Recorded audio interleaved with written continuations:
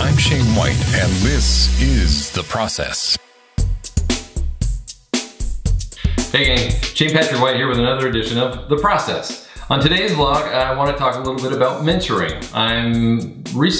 As of last year, I started mentoring a friend's daughter in storytelling. She's a high school student and she has a high school project to produce a 24-page comic by, I think it's May or something like that. So if you've never drawn a comic book before and you're going to illustrate a book and design the characters and have your schoolwork and all that, she's got her work cut out for her. But I'm trying to help her as well as I can. We meet like every 2 or 3 weeks, but it's been really great because she's dedicated to doing the work, and she's really interested in the craft of creating comics.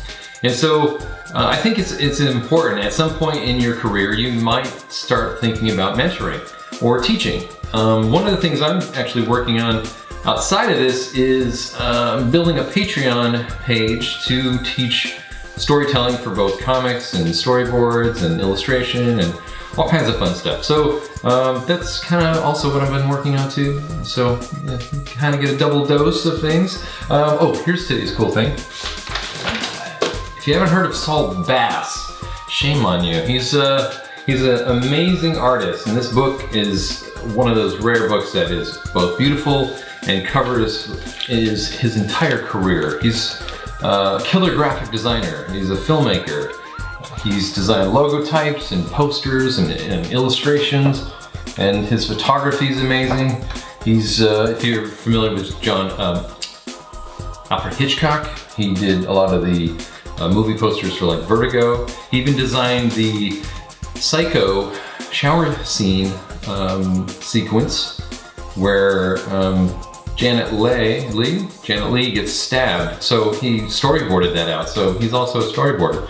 Just amazing stuff. And he's given a lot of good information to directors in terms of title design for a lot of the books. So yeah, if you can't see it, definitely check this out. It's a thick book. It's a great coffee table book. I can't remember how much I paid. Oh, $75. Worth every penny. So check that out. Yes, so today's bit of advice. There's a thing when you're creating art, which is kind of interesting, especially if you're, it's a really involved process. You have an idea of what you want the thing to look like, and when you get closer to the end and it may not be going your way, it gets a little frustrating. Sometimes if it's going your way, you know, that's good too. But there might be a reason for that. There's a thing a friend of mine told me once. He's like, release the result.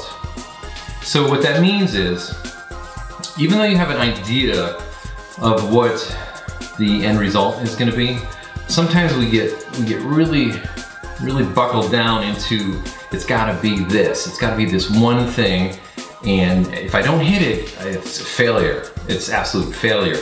But what you're doing is you're clamping yourself down and you're tightening up in such a way where you don't give yourself that chance to breathe. You don't give yourself that chance to explore, make happy accidents, find new ways of solving things. So next time you're trying, you know, a very involved illustration or painting, try releasing the result.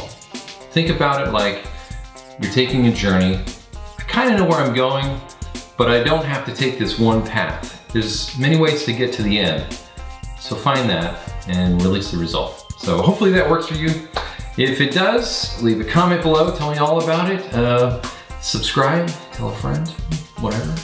Okay, until next time, as always, thanks for watching.